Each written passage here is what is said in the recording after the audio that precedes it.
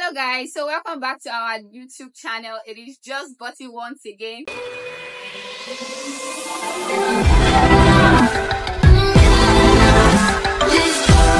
I want to say thank you to all our 200 amazing subscribers. Yeah, we are down to 200 subscribers and we are here today for an explosive topic. You know, it's Valentine's season and it's around the corner. So today we are going to be talking about love. So with me right here, I had a guest speaker because the things I'm about to talk about today is too spicy, okay? But he's a good child. We are not talking rubbish. But with my guest speaker here, we are going to, be digging down those bad things that you guys used to think about. So our topic today is how to level up in the other room. Yes, you heard me. How to level up in the other room. Married women, how do you guys level up your sex game? That's what I want to know now. Because I feel like most of the times, in marriage, after about 2-3 years, it feels like the whole love spell kind of like fizzles out. Okay? So right now, I want to know how to revive those butterflies in your tummy when you were dating. Want to know how to bring that spark back. So my guest speaker here is Mrs. Olivia, a fellow married woman. Okay, so I'm going to be asking her a couple of questions. I will get to hear her own idea as well as my own idea, okay? Question number 1.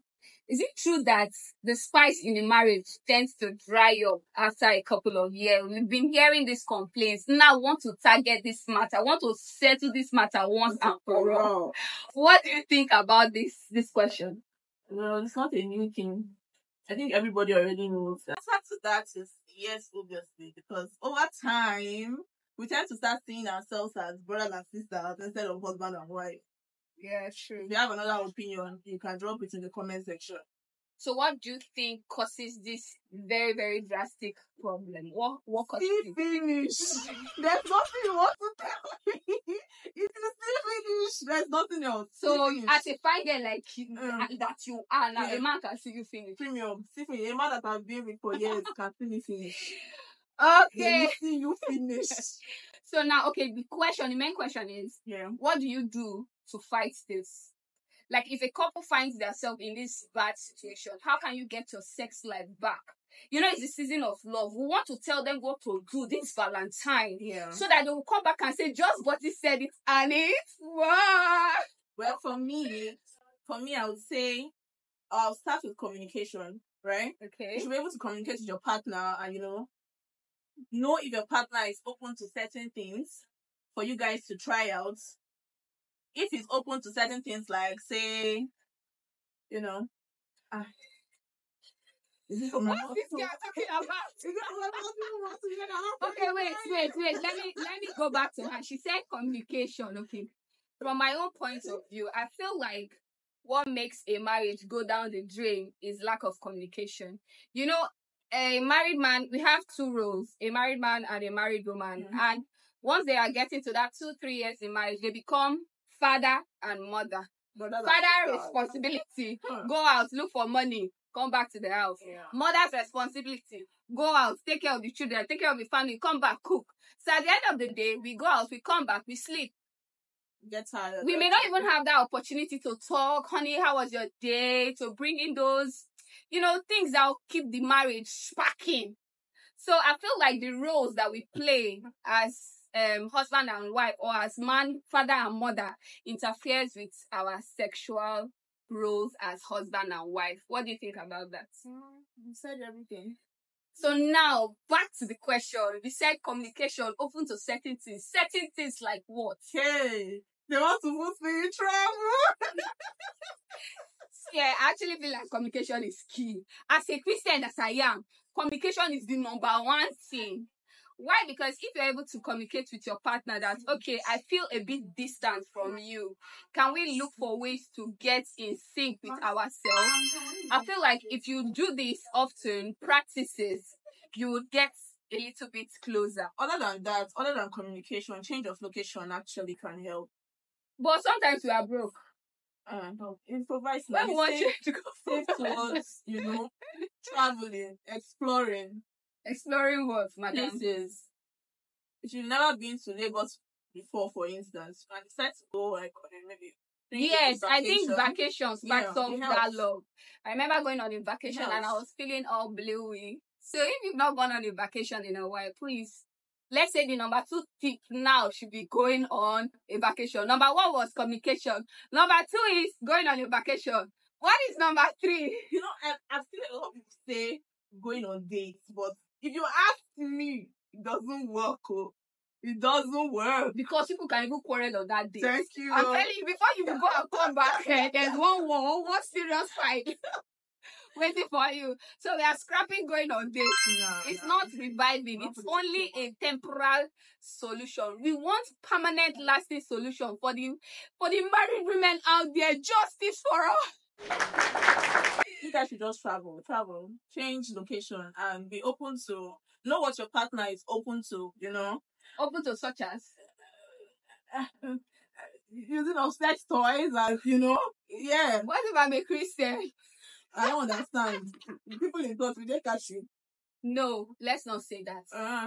I don't say that. We are not doing Christianity because of people in church. Okay. We are doing Christianity because it's a way of life. Yeah. Okay, so let me come in from where she's saying. She said sex toys. What kind of sex toys? Can you educate us? I mean, we have sex toys that act as just stimulants, you know. Like the vibrators. I mean, they're not doing the job of your husband. You're just doing something different. So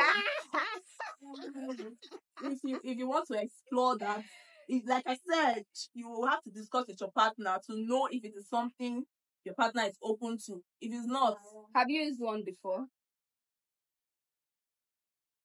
What the heck?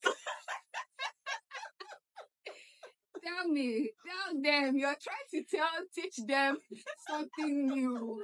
So you cannot be talking not out of experience. I believe I'm not the only woman here. Have you used a vibrator? Do you have a vibrator? I will not answer that. I'm not going to answer that. We're not talking about me here. We are giving help to those that need help. Yeah. So let me come in from where my friend Mrs. Olivia is talking about. Guys, I know the use or the name sex toy rings a couple of bad bells in your head. It does too in my head, believe me. But I'm not justifying it though, but I'm saying from her own point of view, it might be worth trying. There are different kinds of sex toys, like we have come to here. We have the penetrative ones, which are of no concern to me. And we have the stimulating ones, right? Mm-hmm. Stimulants, we mean vibrators, right? Yeah. Mm-hmm. So possibly if you're looking out to shop for something like that, you go for the stimulants. Sorry, I said vibrator. See how they're putting vibrator in my mouth. If your partner is concerned about like sizes and all that, vibrator comes in different sizes. So pick your devil.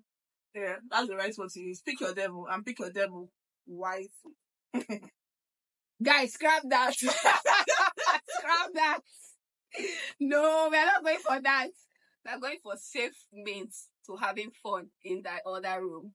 We're going for leveling up your sex life in the other room. Please, if you want to indulge in vibrators, please ask your partner first.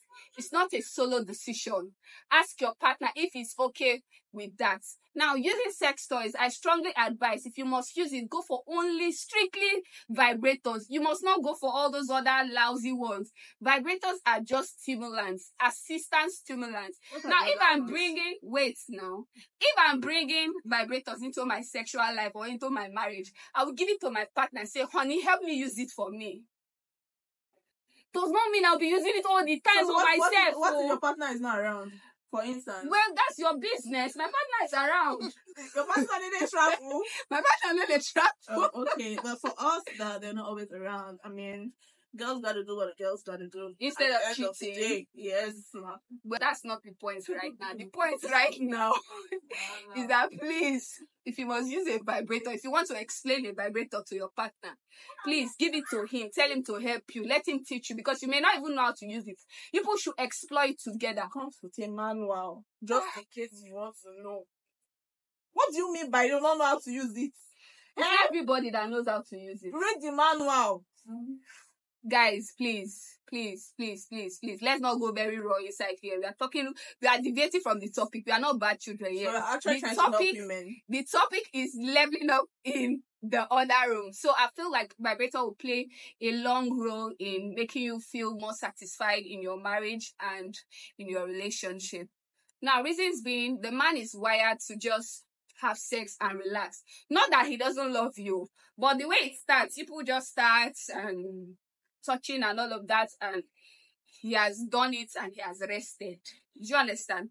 In 90% of the cases, the woman's needs are not put into consideration.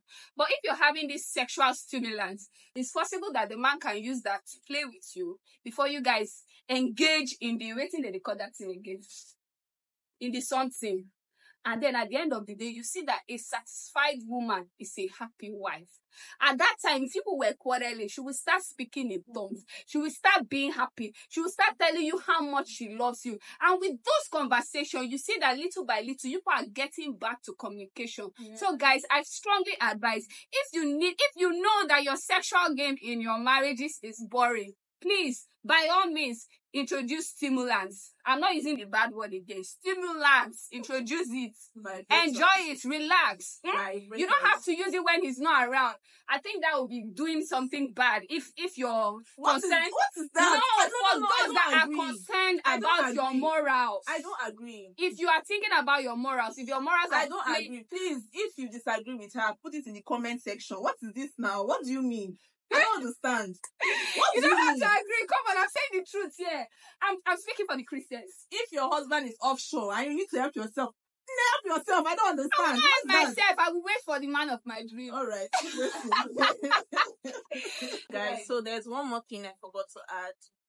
In terms of exploring, if you have kids, you can send your kids away, probably to their grannies or friends, or when they are even away during the holidays, you can have the whole house to yourself and spice things up with your husband.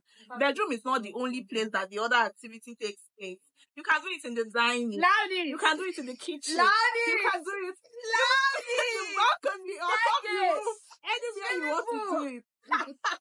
Just explore. Don't do Mama Mary one style every time. Oh my God. Explore.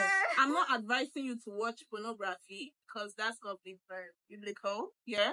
But try crazy with your partner. Try to explore. Let your partner be your side chick. No, your partner is not boring. See, some women want to be mishandled. Like, malhandled, you know? Throw me, tear me, throw me. It's not, mommy, sit down one place. Can you open it? What are you taking permission? So guys, that's enough for today. So guys, that's all we have for you on today's episode of this Valentine's special. Please make sure you subscribe, because we are just going to continue to be giving you all the juicy content that we have for you. So you can still write on the comment section what you thought about our discussion, okay?